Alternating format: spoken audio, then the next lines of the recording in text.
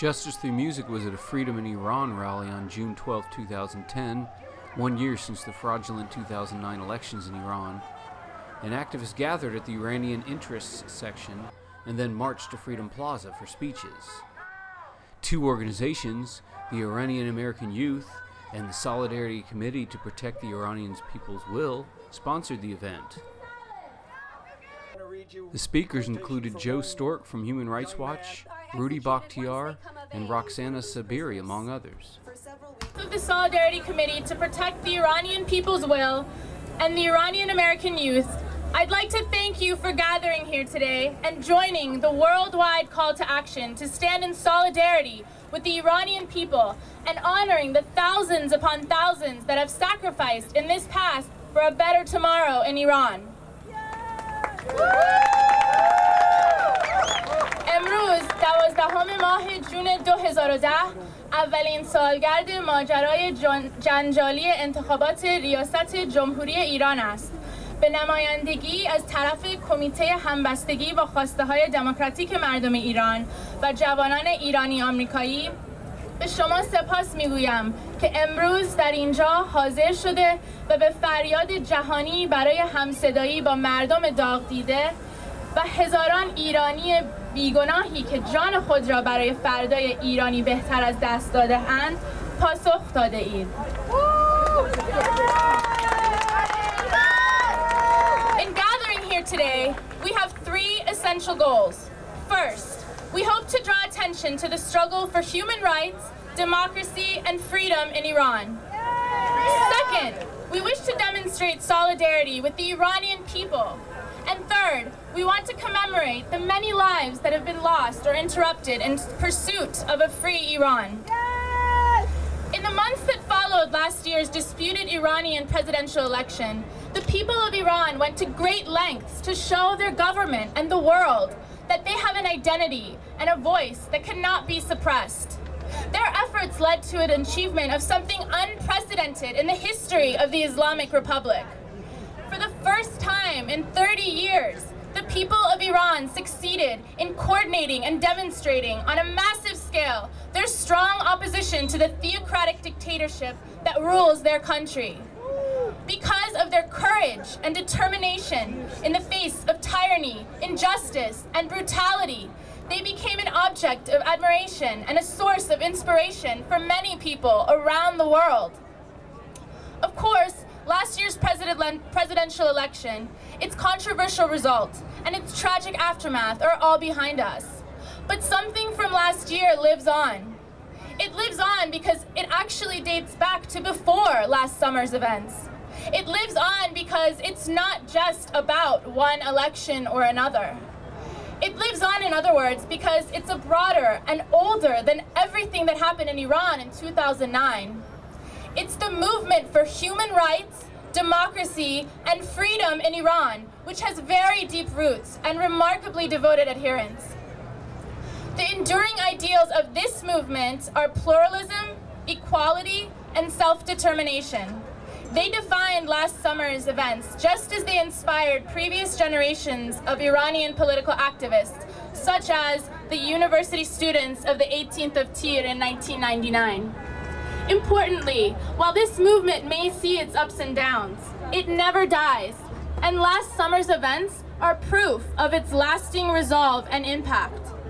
We are here today to recognize this movement, to draw attention to it, to lend support to it, and to commemorate the many lives that have been devoted to it. Please support this movement in Iran. Just because we're not there, we can all still do a lot of things here. Each one of us is an ambassador for Iran, for the Iranian people. Everywhere you go, anywhere you go, you should promote awareness of the Iranian people's struggle. Yes! You can write to your congressmen and statesmen and demand that they support the human rights movement inside of Iran. Right here, anyone who's wearing an Iranian American Youth sticker has postcards that you can actually take, go online and mail to various addresses, and we can tell you more about that later. But we have to help the Iranian people achieve their goals. In closing, I'd like to leave you with a poem from the famous Iranian poet Sadi. بنی آدم اعضای یک دیگرند که در آفرینش ز یک گوهرند. چو عضوی به درد آورد روزگار، دگر عضوها را نماند قرار. تو کز محنت دیگران بیغمی، نشاید که نامت نهند آدمی. Human beings are members of a whole, in creation of one essence and soul. If one member is afflicted with pain, other members uneasy will remain. If you have no sympathy for human pain, the name of a human you cannot retain.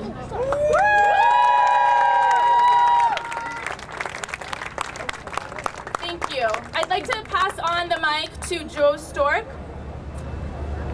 Mr. Stork.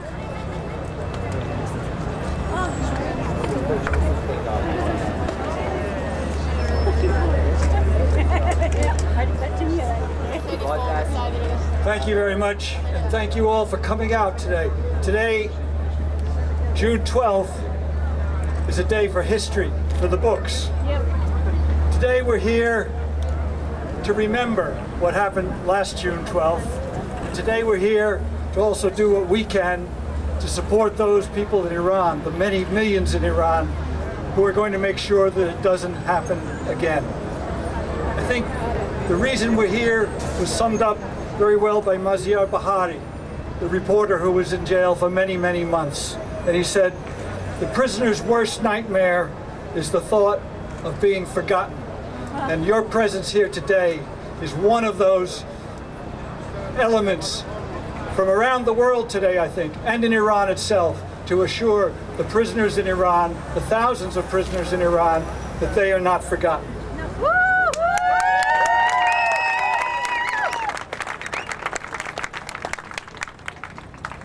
A few days ago, Amnesty International published a very large report looking at the repression, the arrests, the detentions, the state of the prisons and so forth in Iran over the past year.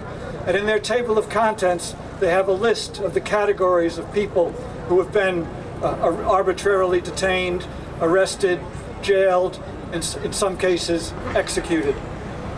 The list is this: political activists, students, graduates, journalists, filmmakers, artists, rights defenders, lawyers, clerics, people linked to members of band groups, members of ethnic minorities, religious minorities, workers, professional associations, family members of prominent activists. You know, a shorter list would have been the people who aren't being targeted. Nearly everyone in Iran is being targeted because this is a people's movement.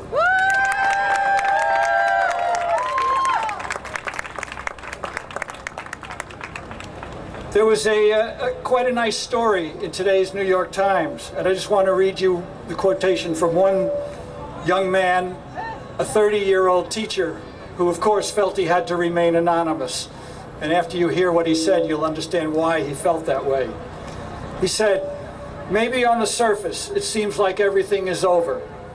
By everyone keeping the fire under the ashes alive, when they could get the chance, they'll bring it out in the open again. Eventually, in Iran, there will be statues of Neda Aga Sultan. I don't mean just the figurines that the factory outside of Tehran is producing, the factory that got shut down this week or last week. We're talking about a true monument to Neda and to all the other heroic sacrificers for the struggle in Iran. Thank you.